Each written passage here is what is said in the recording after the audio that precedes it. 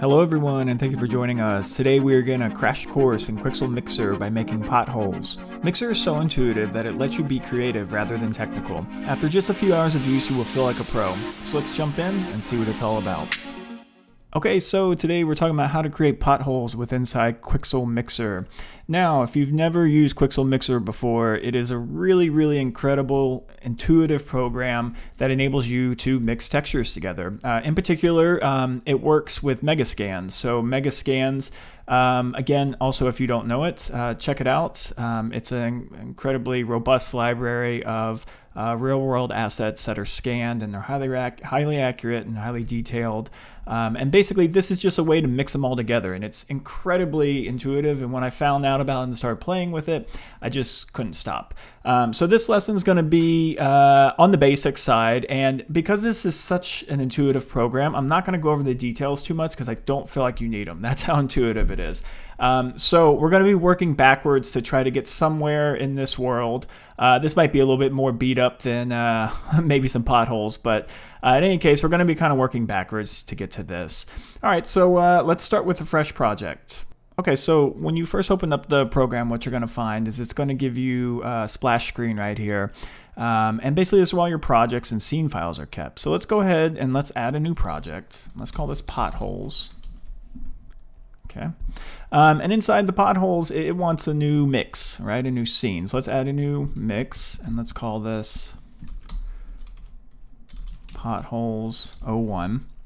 Okay. We'll leave the working resolution for 4096 right now. Let's click OK. Now, when you first load it up, what it gives you is it gives you essentially nothing, right? So how does this work? So what it does is basically you have to tell it what you want in there. So the first thing we need to do is we need to actually give it a base layer, all right? And so in our case, a base layer is going to be Asphalt. So Asphalt's what we need. So what you can do is you can come over here and you can go to online. Now, if you've never used this before, if you've never used Quixel, you can just come over here and search for Asphalt, and you should get something for free, right? You should get some sort of one for free. Now, I have mine set that I'm an Unreal user. So these are all open to me right now. And what I've done is I've actually downloaded some of these, but let's say that you haven't. So what you do is you just click on it, and then you say download. Okay, it's going to download it, and then when it's done downloading, it'll be in your local library over here. So I've already downloaded some of these, and the one that I want to use today is called Fine American Road. So once you've downloaded it, go to your local library and click on your base texture, right? So it's going to load it up, and when it loads it up, you're going to see that it gives you some options, and you can think of these options like Photoshop. Again, this is essentially your PBR. It's everything that's making up your PBR. So you can just come in here and toggle it. You can turn off your normals, you can turn off your displacement, etc. Basically, it's everything that builds it, and you can fully control it. So this is cool, but we want to beat this up. So how do we do that? Well, what we need to do is we need to add another layer. We need to keep building on this, right? It's the mixer. We want to mix things together. So once again, I've already kind of tested this out and pre-selected some ones I know work well. So I'm going to go back over to my local library, and I'm going to select concrete. And old concrete was working pretty well for me. Now, when you bring in old concrete, you're going to see that instantly it kind of displaces it a little bit, but not much happens. And that's because essentially they're on the same plane, and you need to tell it, what to do. So this is what it actually looks like.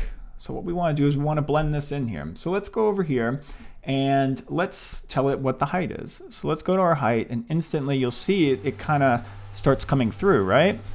But these don't really look like potholes. There's like way too many of them, and it's just not very good.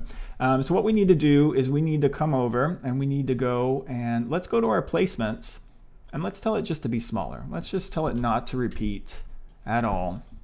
And let's have it be 1 by 1. Okay, so now that we got 1 by 1, that's cool, but it feels like it's coming up rather than pushing down, right? Like it feels like the concrete is going up, and it is going up right now. So what we need to do is we need to tell it to invert. So when we invert, you'll see we start to get divots, but we actually need to just adjust our height a little bit so we can kind of get something that's a little bit more in the world of where we want to be. So maybe, yeah, let's start here just for the sake of presentation. So we have this, and this is already pretty cool in my opinion for doing hardly anything, but I think it can be better. So how do we make it better? So first thing I think we can do is we have a bunch of options here. And for me, the fall off on this is a little too soft. So with inside here, your fall off is actually called your blend radius. So you'll see if I increase this, it gets softer, softer, softer. If I decrease it, it gets harder, harder, harder, right? So by decreasing it, we get something that is a little bit more rough around the edges, or tight around the edges, I guess you can say. And we're starting to get something that looks a little bit more like divots, you know, something that would be like a hole in the road. You also have another option here for warp to underlying. Now in this case, you're not going to see much of a difference, but basically if you had something that was really bumpy underneath, it would conform to that shape. I'll get to that maybe a little later on. So we have that, and then we also have preserved details. So preserved details is basically like how much details are going to stay when it actually overlays on top with your top layer. Again, for this, I don't think we really need to mess with that. What I do think we need to mess with is actually the how high and low these are going. So you have even more control besides just the height here. You have the height frequency.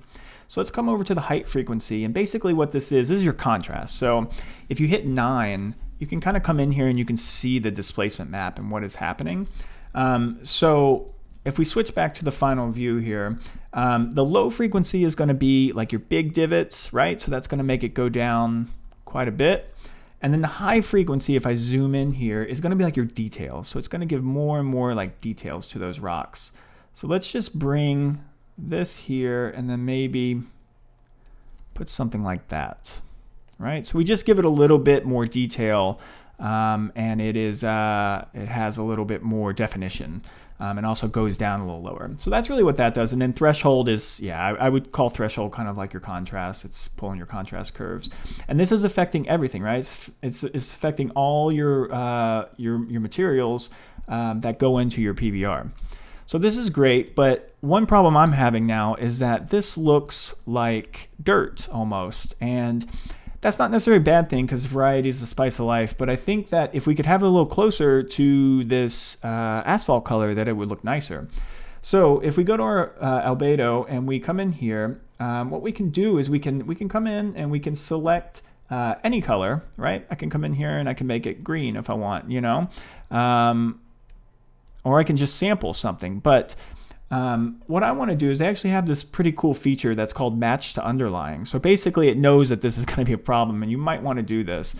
So when you do match to underlying, you can just kind of dial it in, and what it'll do is it'll match to what's underneath, which is pretty awesome. It just kind of works. That's what I like so much about it. It just kind of works. Yeah, where you're seeing it, you know, brown here still, that's just where it's not quite so touching, right? It's not quite as touching the asphalt below, so it's not going to match to it because it's not touching as much. So this is good. I think this is a nice base, but once again, we have a lot of everything, right? There's a lot of stuff happening. So let's pare this down. So just like in Photoshop, you can mask this stuff, which is awesome. So let's go to our old concrete, and what I want to do is I want to just right click and I want to create a paint mask. Okay. So when you create a paint mask, you're going to get, just like in Photoshop, a mask over here, and then you're going to get a brush set. Now I'm not going to go through the details of these brush sets. It's pretty standard stuff, but what I am going to do is I'm going to select a soft brush, right? Now we can come in here and we can either paint everything, we can paint things out or we can paint things in. Right now I'm going to paint things out because I think it's just a little bit more intuitive, because I can actually see what's happening. I think these are pretty nice in here. I think maybe by the line we won't do as much. Let's bring this down to like 15 maybe. All right. And then if you want to paint it back in, then you would just come over and you would adjust your color. So one thing I want to do is I actually want to bring down the height, because I think we have too much to begin with. So let's bring down the height. And when we bring down the height, that's just going to do a lot of the work for us. And I'm actually going to reset this mask here. I'm going to clear it, and then I'm going to start painting again.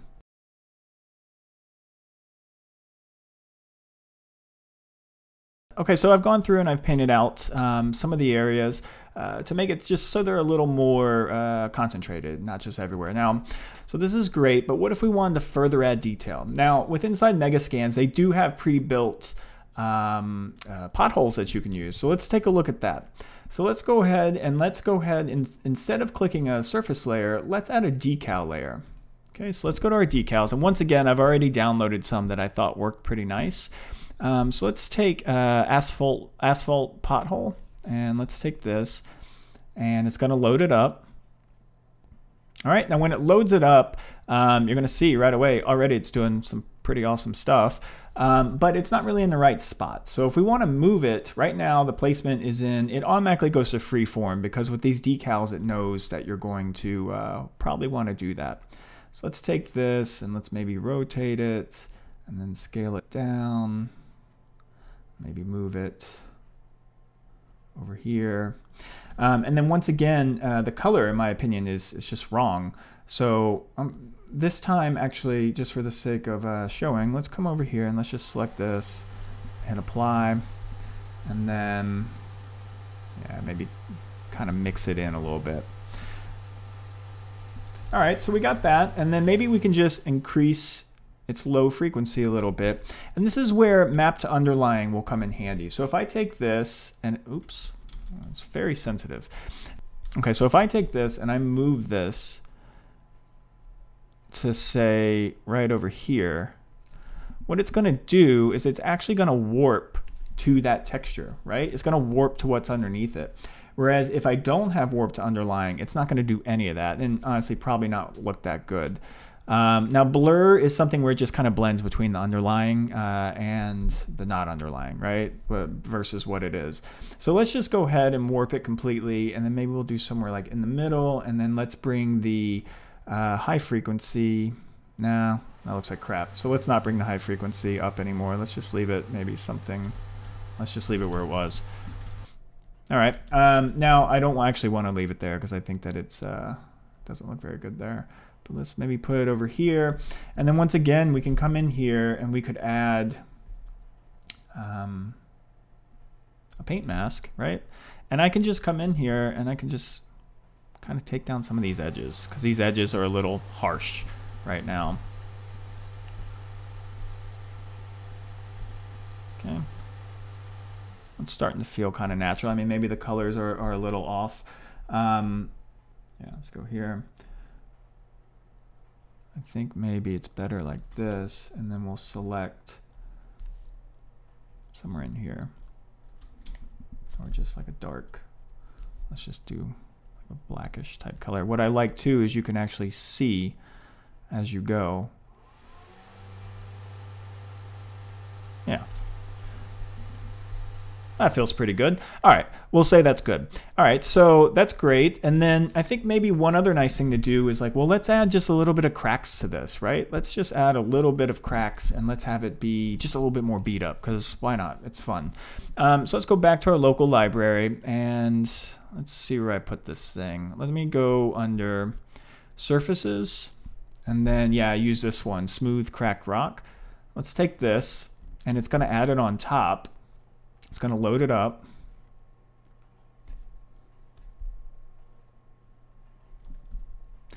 All right, so what it's doing right now is it's coming in from above, right? Let's actually have it come in from below. So let's invert it and let's take its height and let's do something like that. Now you're seeing what we're getting this white texture in here, which we don't want. So let's just turn the color off. Okay, let's turn the color off and let's put the repetitions, well, the repetitions are already pretty low, so I guess that's as much as we can do for this. That's the one thing I don't like, and they do it because of tiling, so everything can tile perfectly. But I find that the intuitiveness of moving stuff is not that great. Let's take our low frequency, beef that up a bit. Let's make this our high frequency to add more detail. Okay, obviously a little too much. Let's warp to underlying, and then let's just not have this height be quite so much because I think it's a little too dramatic. And I think what I actually kind of like this right here. So what I'm going to do is I'm going to actually paint this again. Now you can put noise masks on here too, but for some reason I just like painting it. It's just kind of easier. So let me put a paint mask again. And I'm just going to paint out some of these because they aren't working for me. So for not being much of a texture, I'm starting to get pretty happy with this. Now I think the last thing that we can do, because it's just fun and it always looks pretty, is let's add a layer of water on top. So one thing that's really awesome with this too is you can just add water very easily. Come up here and go add liquid layer. And once again, it comes in from the top. So what we want to do is we want to tell it to be lower. Okay, so let's have it go lower, lower, lower, and we can just kind of dial it in to however we want, like whatever we think looks natural. To me, this is feeling about natural. You know, you can obviously make it a very rainy day if you want, but for my money, I think that feels pretty decent. And I like what's happening here with the edge detail. It's not too soft, which is always kind of difficult to get. All right, so same thing here. You can also just switch the colors if you want. You can go wild. For our sake, we'll just leave it the same. And that is it, my friends. It's so awesome and so fun to play with, and you can just easily drop stuff in. So I hope this was helpful, and I will see you on the next one.